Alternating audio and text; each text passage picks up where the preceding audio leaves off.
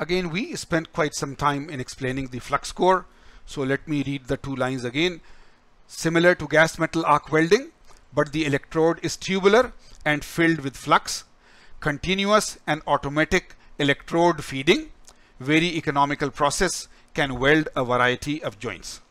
Right, so this is flux core arc welding. It is not as common. You see, shielded metal arc welding is the most common arc welding. Submerged arc welding machines are definitely there wherever a long length of welding is required. And whenever a higher quality of welding is required, MIG or GMAW is also there. Flux core is not very common. It is very good, but some companies, if they prefer it, they use it. But in my welding experience in different companies in the industry and so on, I have not come across flux core generally, but some companies do it. So those were the basic methods in arc welding: shielded metal arc welding, submerged arc welding, gas metal arc welding, and flux core. Those were the basic. Now one or two very high level advanced methods. Electro gas welding. Electro gas welding. So let us see. Used for welding vertical edges. Vertical, right? Vertical welding. Vertical welding. In one pass with pieces placed edge to edge. So this is a huge advantage. You see, whenever there is a vertical welding, you can't do submerged arc, you can't do gas metal generally, right? And generally it is the welder, right? The welder holding it in his hand, holding it in his hand. And you see, because of gravity, the molten metal is flowing down. You see, if he is doing vertical welding, so it is very tough. So what should be the general practice?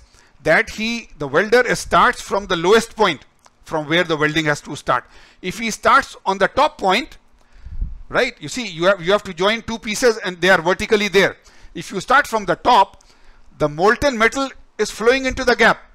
So it is very dangerous. So what you do, you start from the bottom. You have two metal pieces which are to be vertically welded. There is the welding gap in between them, right?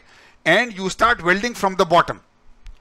And you keep on welding above in the upward direction, so that whatever falls is already solid on the, but it is very tough. And the welder very quickly becomes tired. You hold something very carefully, keeping 45-degree angle, keeping same distance, moving with the constant velocity, and you hold it vertically. You will very quickly, all your shoulders and everything will totally tire out. So vertical welding is a very difficult thing.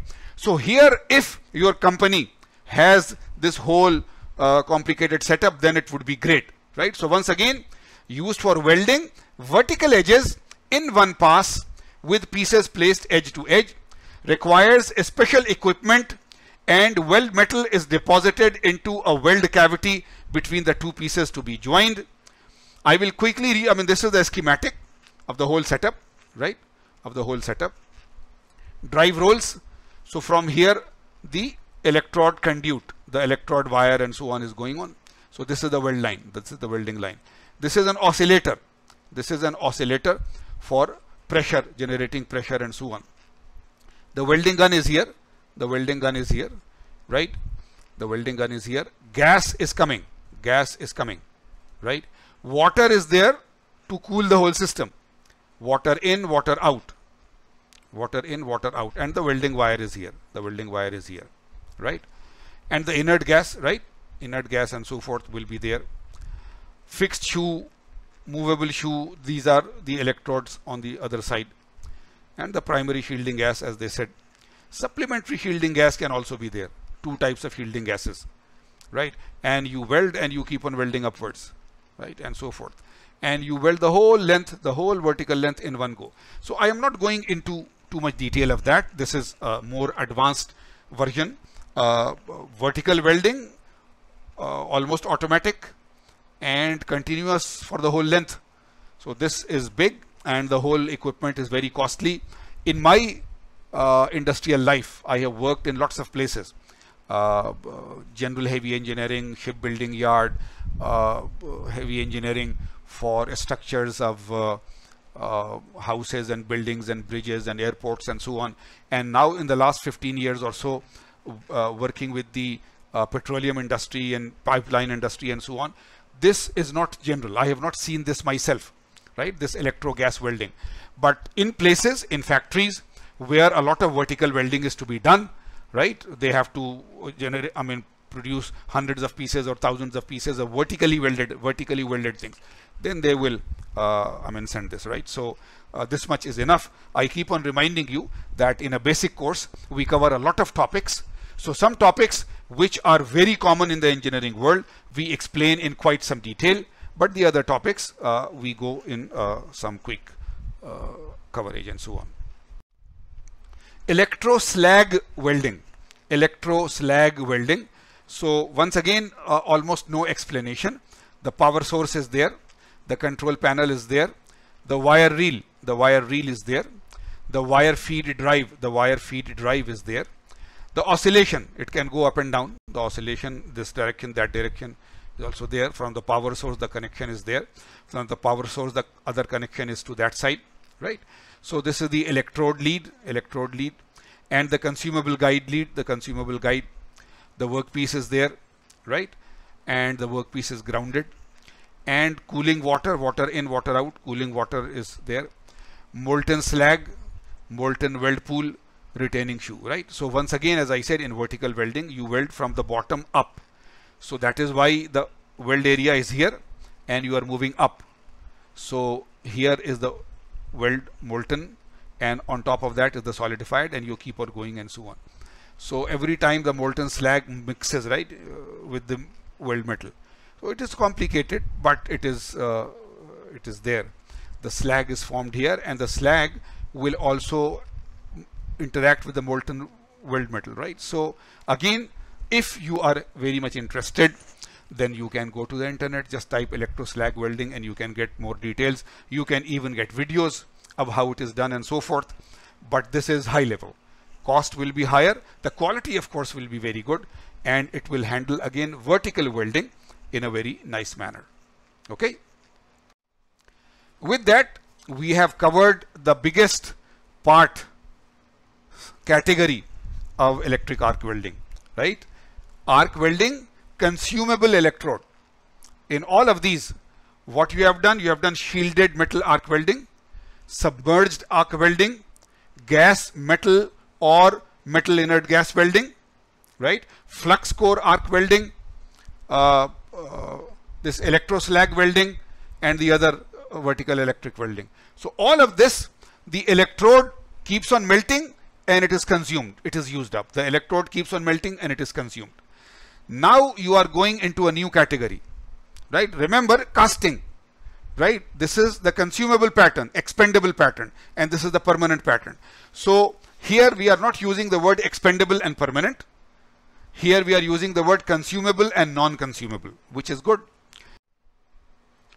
The first in the non-consumable electric arc welding will be GTAW, gas tungsten arc welding, right? Very similar name, gas metal arc welding, but here gas tungsten arc welding, And remember, this time the electrode is not being used up. Okay, so a filler metal is supplied from a filler wire this time. The electrode is not the filler wire. In all the previous arc weldings, the electrode used to melt and become the filler wire. Here a filler wire will be separate, the tungsten electrode will be separate, right? Composition of the filler metals must be similar to metals that are to be welded, just like we have said earlier, that in the electrode earlier also, steel with steel and so on. So filler wire is the filler wire this time. It is not called the electrode. Yes, that's the thing. Earlier the electrode was the filler wire, right? This time it is called the filler wire. So the filler metal must be very similar to the base metal. The cost of the inert gas is expensive, but provides a high quality and good surface finish. So two things now, or several things. The electrode does not melt. The electrode is made of tungsten. There is a separate reel of filler wire coming, and we will still have shielding gas. We will still have shielding gas, right? So in one way, it will be very close to gas metal arc welding. There, the electrode was coming continuously through a wire. So here we are not calling it electrode, we are calling it filler wire, but it is continuously coming from a spool. So it is similar. A shielding gas is also coming, just like in gas metal, a shielding gas is also coming. So it is similar, right? The only thing is that the filler wire is coming from a separate spool, and the electrode this time is not the filler wire. The electrode is a tungsten electrode. So this is it, and let us see. So this is the schematic of the whole setup. We have the machine, AC DC welder type with lots of connections. We have the inert gas supply. The inert gas could be any standard inert gas. Sometimes it is even carbon dioxide. And then the cooling water supply. The cooling water supply. And therefore, if the cooling water supply is there, then there is a drain. And this will be a loop, a cycle. And here is the welding. Here is the welding, right? So the welding torch is there. The filler rod is coming from somewhere. The workpiece is here. And there is a foot pedal. This is just that if you want to suddenly disconnect, you press here and it will be disconnected and so on. So this is the whole setup, right? This is the whole setup. And close to here is all the details, right? So this is the welding gun. This is the welding gun. This is the nozzle area, and it will be moving. Of course, it is start welding here and it is moving in that direction. So here you see electrical conductor. Electrical conductor. So that is just a wire to bring electricity. But in the middle, there is the tungsten electrode. There is the tungsten electrode. And then there is the shielding gas, because shielding gas is also coming from one source. And here is the arc, right? So just the same thing, but just that the filler rod and so on is coming from one type of place, and that filler rod could be single piece, like in gas metal arc welding, or it could be automated on a continuous basis. But generally in gas tungsten arc welding, this will be like doing manual arc welding. So this is a filler wire, but this is not the electrode. The electricity is coming from there, right? So this is the filler wire, like you do say in the gas welding, right? Gas welding, there was a filler wire, right? So sorry for that, gas welding, right? So there is a filler wire here, and the rest of the thing is going from there. So the current is coming from there, the arc will be there because of the current, and the shielding gas is coming from there. So the shielding gas and the electric arc are coming from there, and the filler wire is from here, and you do it like gas welding, but of course at a very high temperature and so on. And again, as I said, because now it will be manual. This will be held in one hand by the welder. This filler wire will be held in the other. So now you are holding this at a particular angle. You are keeping this at a certain distance. And you are moving both this and this at a constant speed.